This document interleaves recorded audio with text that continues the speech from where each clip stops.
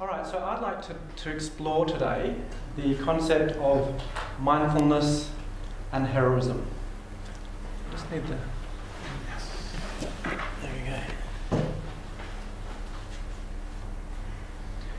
So, psychology typically has placed a lot of emphasis on pathology, but in recent years, positive psychology, now well-being research, quality of life areas, have now begun to look a little further at human potential. So in this paper, I'd like to build a bridge between mindfulness and heroism and ask the question, can mindfulness play a role in training people, and potentially its ultimate goal, certainly in the traditional mode, is enlightenment? And if so, could it build superheroes?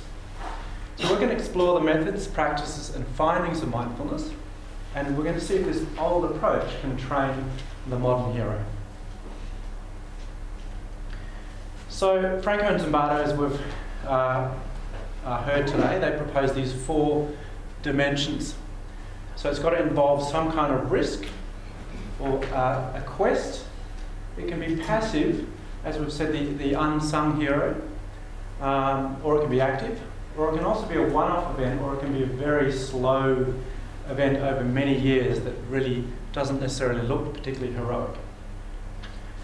But how do we locate the causes and conditions? This is really quite a complex question. For example, is it ordinary people with ordinary personalities that are activated when situational pressures are exerted upon them to do these extraordinary things? Or is it not that? Is it highly moral, integrated, psychologically sort of aware and balanced individuals that from that place they demonstrate heroic behaviour? Or is heroism in some ways an interaction between virtuous people in challenging situations? So one of the difficulties that we've got is this diversity, because heroes are really quite diverse also in their different levels of virtue. The question I've got is there a continuum of heroism in which we can progress? And if so, is it possible to have a perfect hero, a superhero? So developmental theory, as we've actually heard today, I mean, typically it actually maps more in a linear direction. Of course, what we've looked at today was lovely to hear. That it's much more complex than that. But typically it is measured in progress along different dimensions: cognition, affect, behaviour, and so on. So how do we look at potentially the development of heroes? So some of the relevant stage theories from our past basically could have been Maslow's hierarchy of needs, Erikson's stages of psychosocial development, Kohlberg's stages of moral development, Fisher's cognitive development, and so on. And perhaps more current research is going to take this to a whole new level. I certainly think it's an area that is begging for some great research. Perhaps also a relevant area is Fowler's psycho-spiritual stages, or William James's study of the mystical or enlightenment experiences. Because what these look at in terms of heroes is the most advanced or the highest level, you could say, of human development, and what they might consider sometimes as the completion or transcendence of even the developmental stages. Perhaps it's in these areas that we could find people who demonstrate the liberated, self-sacrificing features of the heroic figure. Now, studies of these experiences basically divide them into 2 types, whether they are transient or whether they're persistent. And Maslow actually, in his completion of the self-actualization process in his hierarchy of needs, found that this last point, basically he described as peak experiences. It's basically what they would say is awakening, or which would be like a temporary moment that we all might have at certain points in our life where everything potentially just falls away or changes. Or they might also describe it as an ongoing state, which would be the Enlightenment traditions or sainthood even. So these for the more long-term or persistent versions. But it appears that these experiences could be accessible across a whole range of developmental levels rather than just only at the end. In fact, there's some interesting research on the use of mushrooms and not only just the mystical traditions, but nowadays there's a whole almost informal inquiry and exploration into these peak states. And with its consequences. In fact, Jeffrey Martin wrote some interesting research, and he aptly named it "Ego development stage does not predict persistent non-symbolic experience." Or those experiences we can have, but we can have them within a context of maturity or immaturity. They don't necessarily have to be almost like a prerequisite. What this indicates, like the findings of heroism, is that these extraordinary states can occur in otherwise ordinary people. So here we find it in yet another field. So what this paper asks is, if individuals were trained to integrate and complete each developmental level, would they be able to consistently think and behave heroically? Could we have a predictable trait hero rather than the unpredictable state hero? So let's have a look at one of the methodologies that might give us some information about this. So we're going to explore mindfulness and its role in this inquiry. Because it's under increasing scientific scrutiny now, it's actually giving us a lot of data in terms of the efficacy of its practices. So we're going to look at the theories, practices and evidence and see what its potential is in this field. First though, there are two models these days. There's the traditional and there's the modern one. So in recent years, the clinically based 35-year-old model of Kabat-Zinn, through his mindfulness-based stress reduction curriculum, is one version. And then we've got the other, which is the 2,500-year-old one, which is based in Buddhism. Now, both versions aim to develop a sort of a meta-awareness, you could say, or self-regulation, self-awareness, where you can effectively modulate your behaviour. And they also cultivate a positive relationship between self and the rest of the world, you could say. And the goal of all of that is to transcend self-focused needs and have more pro-social action. So mindfulness practitioners aim to observe their thinking patterns with non-reactive neutrality, which means that they're able to step back potentially in a crisis situation and observe what are my choices here, rather than perhaps being so driven by the autonomic nervous system, the fight-flight response. Now, these methods don't suggest changing the thought, but more observing what might be going, which I need to run from here, as opposed to I've stepped back and I can observe, is that the best choice for the well-being of the whole? So with modern mindfulness, because there isn't really an authoritative version as such, there is quite a variety in the descriptions. In fact, we've got at least 8 different self-report scales now that don't always correlate with each other. So there's some methodological issues that have occurred because it's been extracted from, you could say, the Enlightenment tradition. Traditional mindfulness is a little bit more specific. It's in the service, you could say, of this self-actualization, this liberation, or this enlightenment. And the foundation of that is interesting. It's the non-existence of an abiding self. So rather, what is there is an egoless state that is spontaneously drawn to the service of all sentient beings, is their position. Now, in view of the possible relevance to heroism science, we're going to look at the theories and practices of these and see, could they be built to systematically create a trait-like hero? So the higher order goal that underpins all theory and practice of traditional mindfulness, now simply we're going to refer to as mindfulness, is to attain egoless enlightenment for the benefit of all.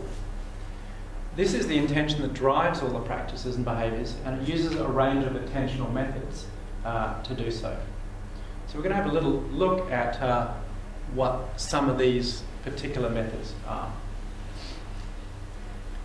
So one of them is the sense of self, or in this case, the lack of sense of self. It's typically experienced by people normally as a the construct of me is the one that defines what I do. In Buddhism and mindfulness, this is not the case. they would call this a construct, a mental construct. The underlying principle of mindfulness is that all phenomena are actually devoid or empty of inherent existence. This includes both inanimate objects, but also the animation that we'd say that goes on in our head. They would say even the concept of a sense of self or me is constructed and essentially empty. So the practitioner's goal is to become aware of the present moment. But more than that, just in terms of modern mindfulness, it's actually to see the essential emptiness of that moment, including this one. So the role of the practice is to train the mind to see that there are no autonomous entities such as I, the mind, the subject or it, the world, the object, but rather a combination of mental processes that give rise to a certain set of causes and conditions. So once this is seen, they would say that there is a natural, selfless way of experiencing, because literally there's no construct of self separating you and the other. And so a more natural sense of relating to the world without any barrier or lock between occurs. As there is no me to project, just an easy, what they call open awareness, it feels no separation. And from this, altruism potentially is automatic. The training essentially is split into three: study, contemplation and meditation. So briefly, study explores the cognitive processes, what occurs, and basically how can you dismantle the cognitive process to reveal the optionality of this I, this ego. So it ultimately creates the opportunity to explore the no ego awareness processing state. And it does this systematically. It then looks at all the negative emotions that can occur as a result of having this sense of self and others. Second part of the training is contemplation, where they apply all of these things to your life, and they look at specific ways to actually reduce all the ways that you might feel some sense of basically aversion to people, or a need to hold on to something with someone, or a disinterest. So wherever there is a gap.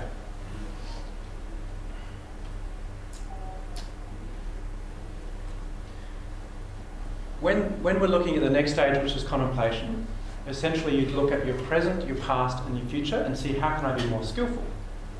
And the idea is to be able to look at improving almost one's codes of contact and creating these four down the bottom, what we'd call equanimity, empathetic joy, and overcoming ego grasping. And finally, meditation is one of the specifics where they say we would try to get a direct experience of this no self place, or a direct access to the enlightenment experience, or pure awareness without a sense of self. Over time, this basically reduces and ultimately eliminates unnecessary mind wandering, and the efficiency of the attentional system improves. Vigilance becomes greater, and a more choiceless awareness occurs. So the meditation practices that they would look at, there's two types. There's basically single-pointed concentration on a particular object, or there is more open, you could say present moment awareness concentration. So with both of these, over time, there is a greater ability to attend to the moment. If you can achieve this, mindfulness training basically says that there are a few levels of attainment almost. Level one is where you can observe your thoughts, feelings, sensations objectively and neutrally. Mindfulness. Level two is where you get a sense of calm abiding, where you can experience all these things without seeing the necessity of a self in the experience of that. And finally, the third stage is where that sense of self is actually dropped away, and now there's a sense of just oneness in the whole experience of what's in front of you. So those three results, you could say, is what mindfulness would offer to, you could say, heroism, and the relevance of this, I guess, would be that in this third stage, if it actually says that this is what are the results of mindfulness training, then what there's dissolving is potentially the sense of self-protection that comes when I'm in front of a confronting object or some kind of threat. They would say that that is dissolved, and what's now present is a spontaneous altruism, which looks at what is best for the whole. So these would, mindfulness in its own field would say these are the results we expect. But let's look at what neuroscience basically has said.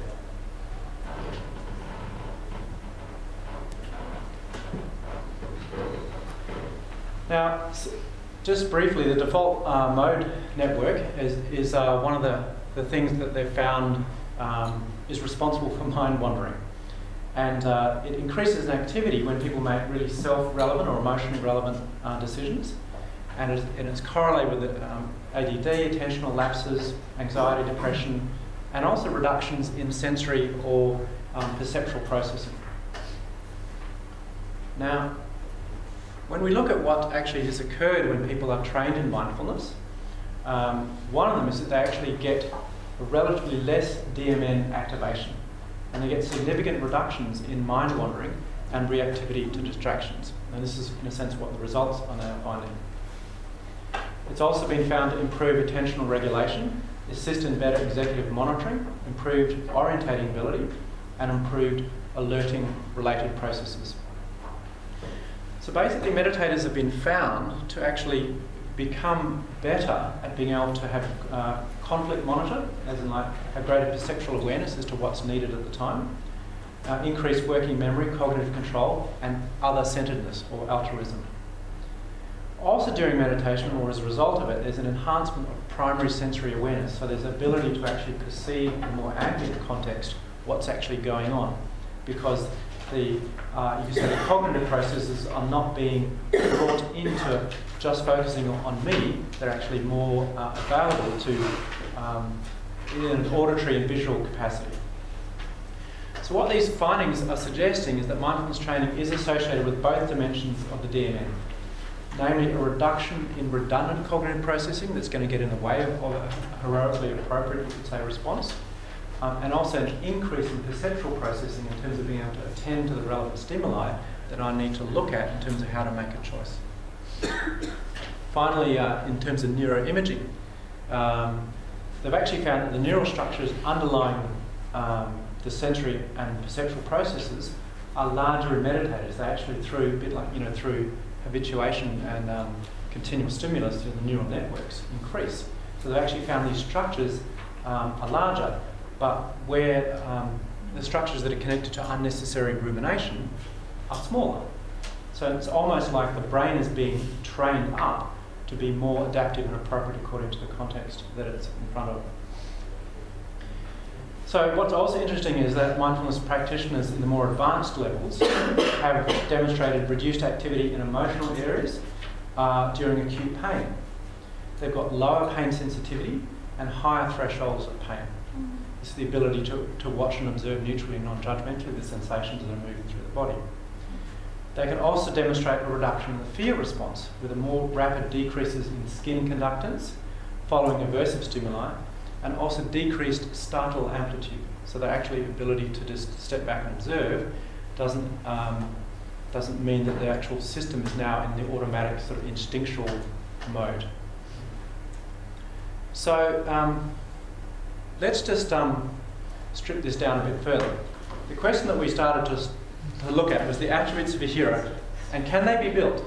Well, or if so, is there any evidence to suggest that this is the case?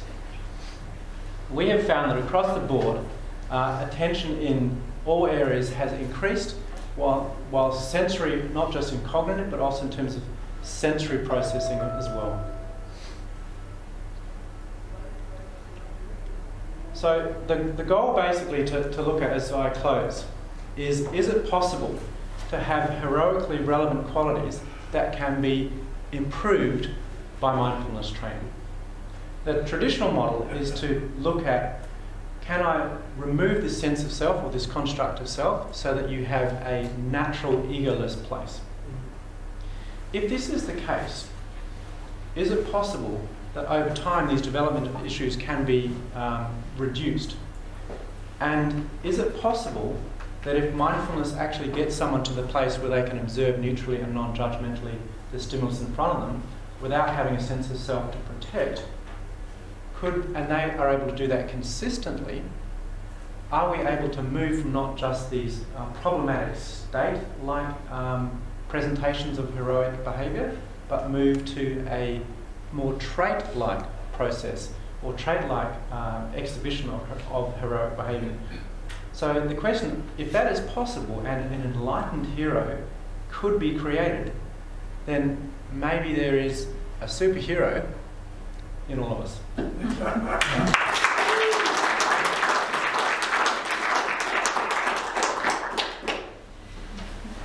Any questions?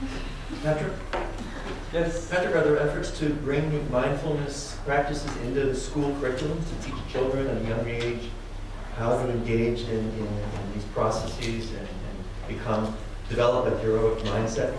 It's certainly I know here in Perth, there are some very strong movements that are actually now going national in terms of bringing mindfulness specifically to schools. I like the fact that this heroism area is so aligned, I think, that, and I just think it would be just a lovely almost sell point as to how to be able to construct that in a way that is really applicable to kids. I remember when my child was in grade 4, I went to give them a little meditation about mindfulness years ago, and I dressed up in Batman or whatever it was, and they were just so much more ready to listen to this person doing meditation. So yeah, there's potential, I think, to do this. The previous talk when we talked about PTSD, how would that have an impact on post-traumatic stress, and how would that relate if mindfulness has been practiced before, especially like within... Yeah, I get it, yeah. I think this does link a lot to that research. I think the difference between resilience training and mindfulness, I mean, the typical adaptation reflex point is 8 to 12 weeks where you can adapt to almost every event. Except if you can't, I'm not sure if you know, like Cummins set point well-being, which is on average across the world is around 7 out of 10 or 70. If you have a problematic event that takes you below your baseline, usually it's 8 to 12 weeks of cognitive processes, social networks, pulling everything together to bring myself back up to that set point that I typically am at, based upon all the enduring cognitive and behavioural structures that keep me at that set point. But if I can't do that, then the set point goes down to wherever it is, say now 60, and it stays there. Or if you're now in the PTSD profile, as very elegantly described today, you're down to perhaps 40, then that now can become your new set point. The adaptation reflex isn't strong enough to bring you back up. So resilience training is one way to be able to assist people to do that. And mindfulness, in a sense, is connected to that, because it's about the ability to stand back and observe and attend to the three things in the human machine: thoughts, feelings, and physical sensations that are occurring when I'm having a traumatic event. And it's this ability to step back and observe that, rather than be driven by that enables the person to start being able to let that event wash through and get processed. Yes, thank you. Stop us whenever.